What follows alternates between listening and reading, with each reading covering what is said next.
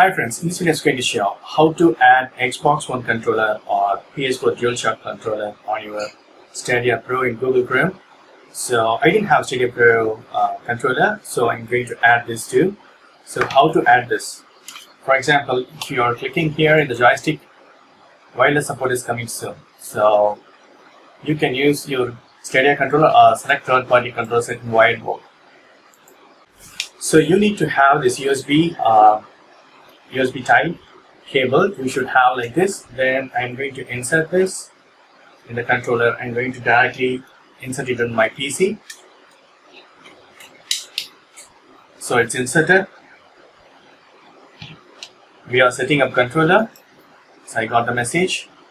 See, the controller is connected. So I'm going to close the settings and verify here. See, controller is linked here so that I can use gamepad connected. So now I can use this as a gamepad for gameplay. So already I have connected Xbox One controller. Now I'm going to add Dualshock controller. So using this USB cable. So you need to insert this, and you need to insert this in your computer. So I have inserted this. See, this is the setup device is detected. So another controller is connected.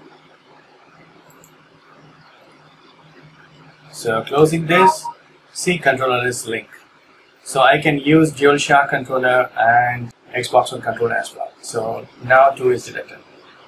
That's it. This is the way you can add gamepad on your Google Stadia. That's it. Thank you so much for watching. Please put the comments and feedbacks in the video. Thank you. Bye.